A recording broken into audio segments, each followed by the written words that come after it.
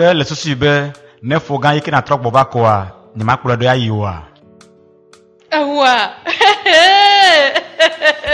note na ma dia de manya ba plon tuta jugame nye klo faut gagner que ne tuta jugame manya na nye ba mo trop boba oh no vinya ma gagner ba na nye yo kanda dinya hey no nye notelo na ma bio de mama ma kunya sia na wa enyaka dana ma ko enya kpesi ere onye ma se mama paple foga iki na no fon kurenu nyenta nye se ple nye to veawo na nye ba mama gbova mi glone ba mo dogo enyo mama ntonye si agbova vo mama de ko mala didi na dogo ya ifunanya esi ga masubo mi adanu a le ga be le godoma wa ide jilo na si nyama azomodonku anozie biata o nuka te o potole tani se bien ro ela bena e potole o nya gboran ifunanya mama nenye ba nya nyama le lon chanware aso aleke ma no lon fifi lai ro ifunanya mo nya be le chichima mama ta flache ngobanya si glole le ma e kanye ba mala chichime ya ga mokwa ga kenya te pe malo maganye de vio le chi alo tugbedzedze ejole eta bocha kanu wa mama ta flache de le mo pona be ma va unya agbe anu abe ajugo kula ga tene a amosi o le fukpon le wasron papa mara ga ke de ka pusu kata le jijila de wa mo do fito onyo negloa o ha do fo mo pe wa be no vi wa da nene ma uma gajro mama zire kake ma uma gajro ma unye ma ide nchu moto gbe ne ma va no fukpa ma no to ni papa ma ano fukpa ne ma ve de swaga no fukpa la fi ma ha mama ta flache mo jolo gbo le jolo nya ma to savire ma va nyima lo nya momo mama wezo ne le dada wa poma no nya le polu si o dada wa le a mama de asilenu yenye de tugbenya po keke le hihema ewo o ma unye nuke ni se o de tugbi nya le hey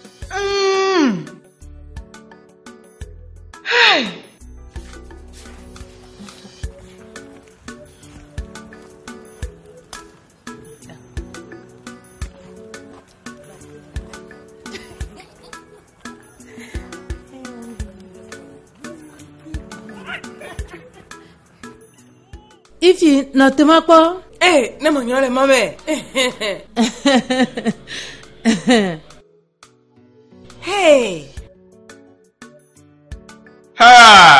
Ifunanya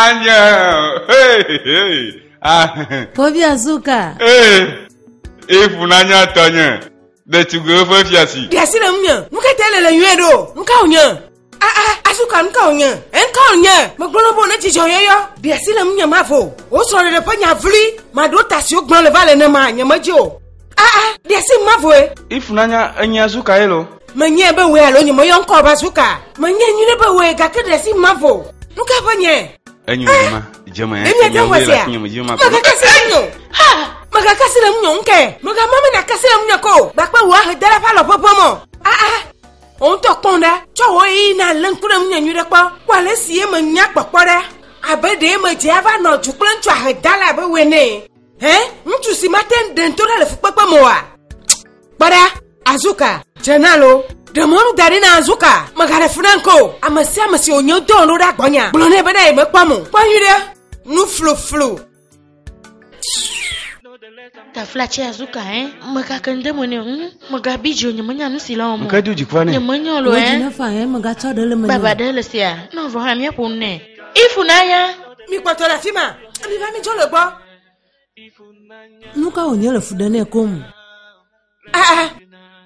nuka onye nke le fudana nuka zila gbo nke le fudana mate pumne ne mo de le nya le si o le na ntube wa choi po jibli bu ana nyoma menye bele no play po jibli bu ya flache jijo nya mama sem le toma owenya ma si jave no gbo anu ha dada bo gba pe ya ma o msio agomere owenya ma si onu na fuade na le jama gba pe ba ga dada fa ma de ta mo wa nya jama de ko jiba na se ko bo na mo wanyi do ma se ka komo ye ju wa le dun ta flache na ma gro ya de no ya na le jibe ya chodo ku onya nya na ma ve ne ya alo ne ŋutsu ahedala bubu aɖe le míaƒe kɔƒe sia mea yina tsɔ vɛ na wo wɔ nu si ne dzro fa he nyanye mele mo le sia menye nye kple nye ŋtsi nya kpɔ sio tugboƒe sia ye menye nye mate ŋtsɔ ɖokuinye va de ahedada mo mawoe tsɔ nye tugbedzedzea nam menya kpɔkpɔ ale gbegbe nye ve megali o eya ta nye matsɔ ɖokuinye na ŋutsu aɖe ko Ifunanya le dzɔmu vi le mɔdzi gbɔna nam ta bɔ nɔ tɔ hati le yɔn titi la ebe me nyina ewa ŋutɔ kpɔ ɖokui ɖa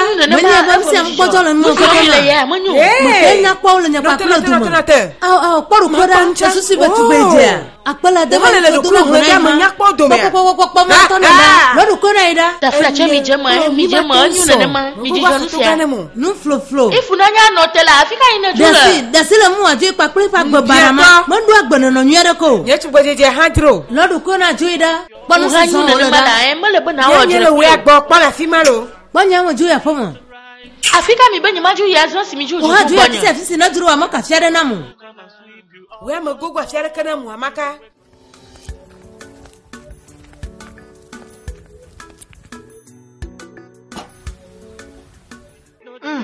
Nuɖuɖua vivi ŋutɔ.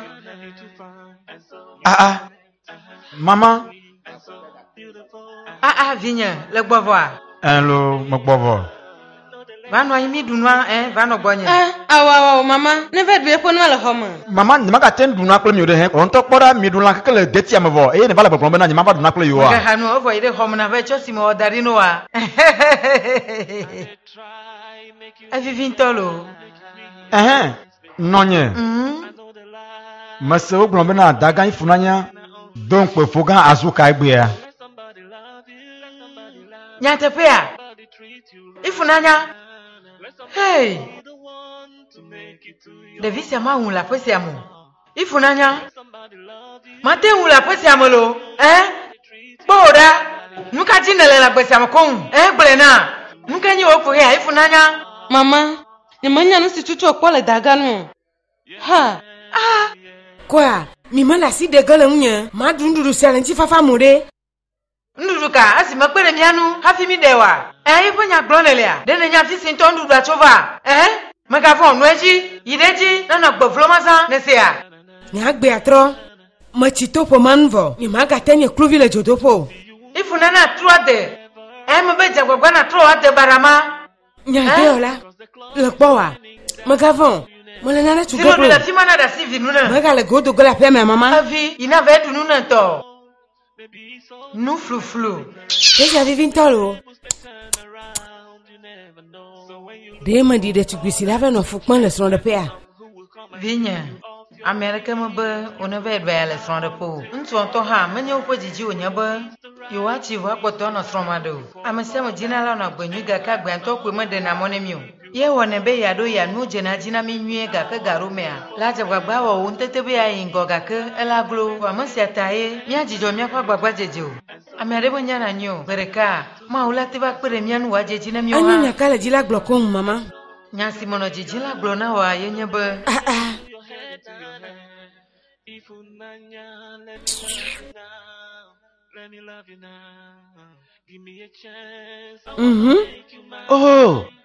Ifunanya ke Yesu Kristo xɔnem anɔ zie ma va le yin lo anɔ zie Ifu ifi mele kpɔma gblɔ mele la anɔ zie va ɖo mama aleke ne mi ɖo anɔ zie vinye meli sesi ɖe tugbewo ƒe nɔ mama neganya kpɔkpɔ ŋutɔ anɔ zie nye akpe na o akpe enyo ŋutɔ Ifu aleke ne li ɖo meli nyui ɖe eye wòya ɖe nye hã mele sesi abe ale si ne kpɔe ne mekpɔ mama etsɔ mebiɔtɔ se le gbɔ mama megblɔe ne ya megblɔe ne gake vie se fa enyo ma ɖe asi le mia nu eyi zã ɖe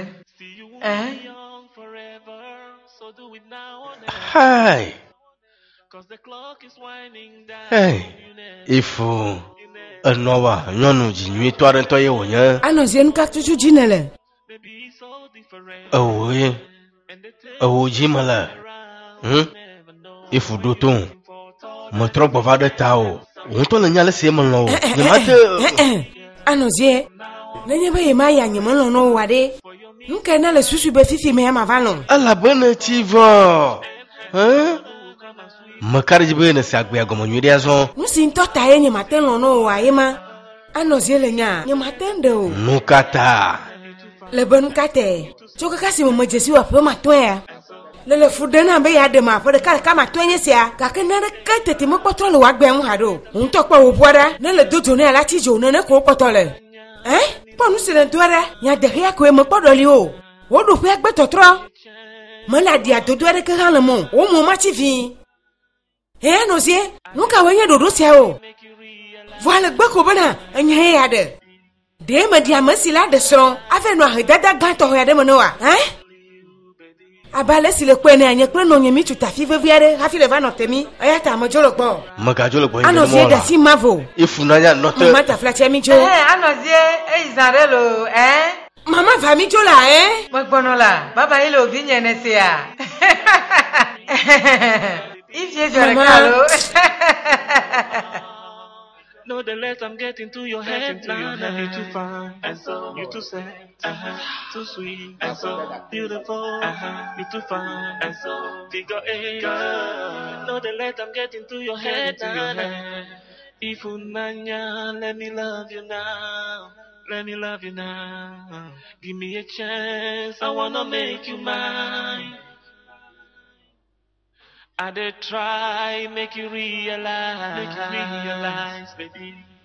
I know the lies, say not only you, baby. So let somebody love you, let somebody treat you right. Let somebody be the one to make it to your heart. Let somebody love you, let somebody treat you right, let somebody be the one to make it to your heart. Yeah, yeah.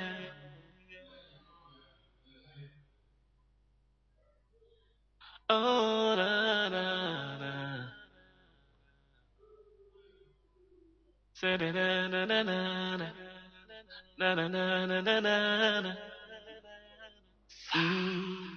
See, you won't be young forever, so do it now or never.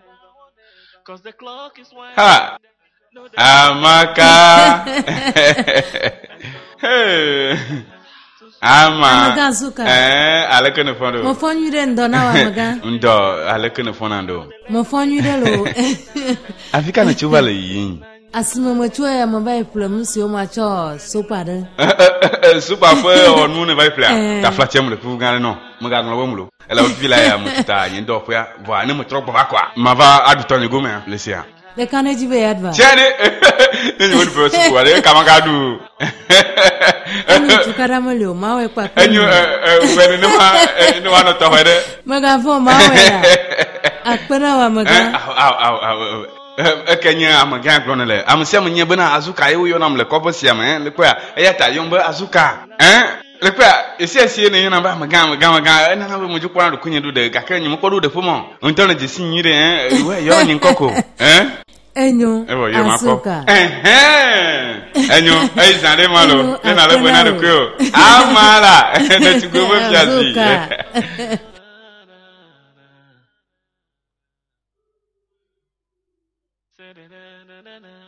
Esi amandora de dalema. La glejuana. Hafi mi akwa lesi mi andadi aroa. Mandi davo. Azo mi eneji. The clock is winding down, you never know. Just remember. Nka kumenyesia. Kuhima dota kenyesia si emele jitina jolo jinyo. And the tables may turn around, you never know. So when you're looking for tall and rich and handsome, who will come and Anozie. Ifunanya. Nka ogele vala fisia. Aleka na liro. Magabia mbale kama lido ela bo tolo po mali nyude. Anya bu wala bia. Kwa misi le to vale yinda ba uda. Brena nka tso ogele ka kono la fisia. Ai fo. Magano no funa na mo. De kwe mo fa ba va po alesi na liro. Aleka mama liro. Mama le nyude. Aye mala pa fifi la yo. Avo la tenjo ya son. Ai. Ifo. Bon, anozie, me clan va y volo. Mani zireko, mani zivo. Desile mnya mavo. Nya baklo mi male do pore ka. Nya manye nyonu sie la tendo. Ga unto ha ma jenamu. Aye ma jenan pogbedo. Agomere, joyalo. Desile mnya mavo. Mfufu kanye sia ha. Ta flashe. Hey! No nya fono. Ali le be madua. Anyo glenam. Nka tutu le be ma o. Afila nwa tu la fisia. De ma do libe. Anozie! Joya.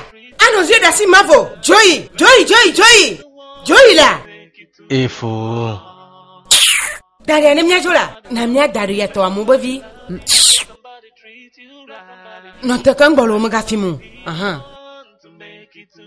Ma dota le bobon ya dudu gagag. Dia sile munya le gbebe ma dia sile munyo. No ala gbena ne so de dia jizizi pa nya onya. Agomere. Yo. Mo ba dadi alo, masia.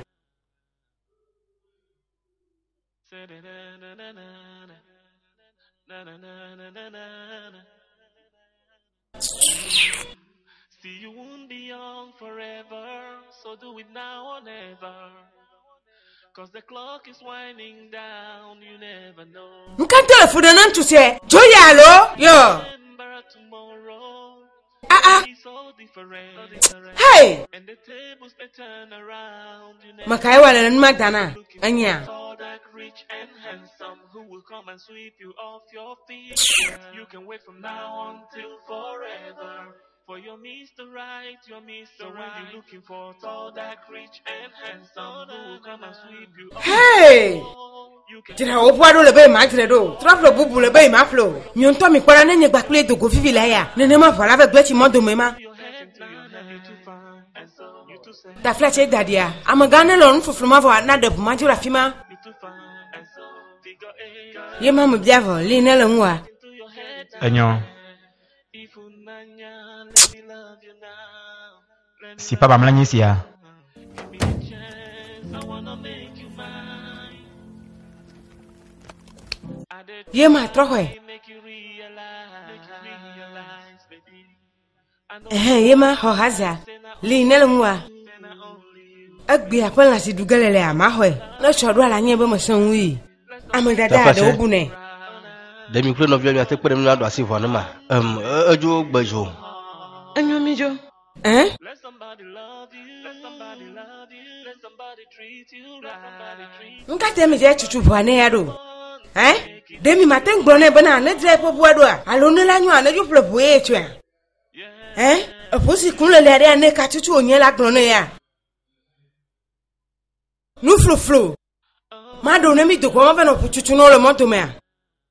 Ndo kuchu la dum kaka nya gbaje nya kposi a. La va chi vi. Makale susu bela ton ma me play. Alo ma kuchivano a makanji ba chira volo radiatem. Nu flo. Ya kama. with now or never. Cause the clock is winding down. You never know. Wale sile fudene no vinyora. Akpe mada na Mama, ma. madun kiazo, makpo judu popo fola chichi asi memo gbova. Nuko go vala fisia. Nyamanyolo. Gake, makpo wakle daga ifunanya deju. Unonufu. Ha. Kelem na ba. Eva no be ya do toro kakwe ma. Eh? Hey. Mama, nyamakwe nenemo. Mama, Masa daga ifunanya glone bana maga papa si amako. Nuka Be maga kweo. Oh, mama na kwa vioma. Nyamakana jibale gbosasa de son hado. Mama, aglone ta habana yo kule mo le du de ko. La te hwasia. Ha. Mama, ye malo. Ifunanya makwa le gbosasa de son. Hai. Mama, majesi meliolo. Ile ho makwala kwa de la fima. Enyo. Magbono. Ifunanya go ka emeje do. Nka mu wonu si wo belele jijila do npile kopo si ama. Go ka emeje. No, the less I'm getting to your head, you too fine, and so you too sad, too sweet, and so beautiful, you too fine, and so figure eight. No, the less I'm getting to your head, if unanya, let me love you now. Let me love you now. Give me a chance, I wanna make you mine. I did try, make you realize, baby. I know the lies, say not only you, baby. So let somebody love you, let somebody treat you right. Let somebody be the one to make it to your heart. Let somebody love you, let somebody treat you right.